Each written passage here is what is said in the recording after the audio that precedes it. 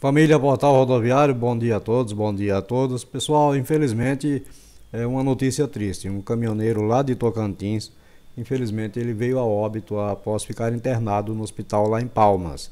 E essa notícia da morte do caminhoneiro, ela foi publicada hoje. Eu já estava preparando uma reportagem que saiu ontem sobre 3 caminhoneiros justamente lá no Tocantins que ficaram internados lá em Gurupi após passarem mal durante a viagem. Mas vamos ao caso do rapaz que faleceu primeiro, depois eu coloco a outra reportagem. E a reportagem diz o seguinte: o Tocantins registrou a 3ª morte por coronavírus.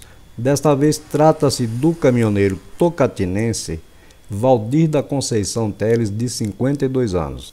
E segundo a Secretaria do Estado da Saúde, ele morreu após dar entrada no Hospital Geral de Palmas. O paciente morava lá em Palmas, inclusive. A Secretaria de Saúde informou que o caminhoneiro era diabético e havia viajado recentemente ao Maranhão. Ele foi internado no último dia 26, no Hospital Geral de Palmas, com os sintomas da doença e infelizmente ele não resistiu. O diagnóstico do paciente para Covid-19 era recente e tinha sido divulgado no último boletim epidemiológico nesta última terça-feira, dia 28.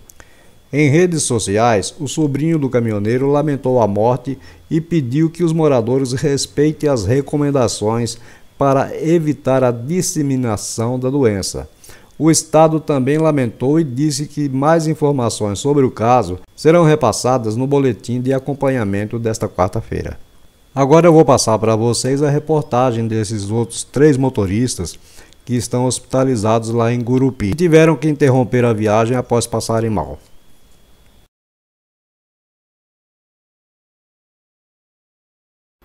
Um dos pacientes, de 57 anos, e o outro mais jovem, com 53, são de Minas Gerais.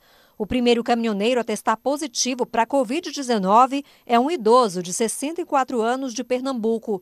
Todos viajavam pela BR-153 quando passaram mal. Foram socorridos e internados no Hospital Regional de Gurupi.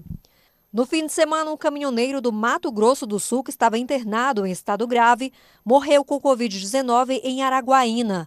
Ele foi transferido de Tocantinópolis, onde foi diagnosticado. Nós estamos bem mais expostos aos riscos devido a gente, cada dia estar num lugar, um estado, né, de um estado para o outro, então a gente está bem propício a isso, né?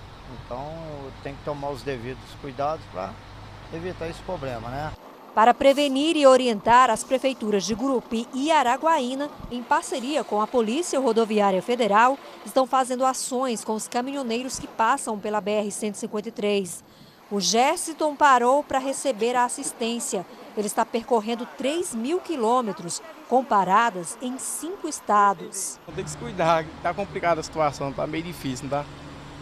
É complicado, de verdade. Nos postos são oferecidos atendimentos médicos, teste rápido e doses da vacina contra a H1N1. A estimativa da Polícia Rodoviária Federal é que cerca de 6.000 caminhoneiros transitem diariamente pelas BRs só na região sul do estado. A Prefeitura de Gurupi vai implantar também barreiras sanitárias na cidade, mas ainda não definiu data para o início dessa operação. Enquanto isso, longe de casa, muitos não cumprem as medidas de prevenção. Na abordagem, a gente encontra alguns casos de resistência.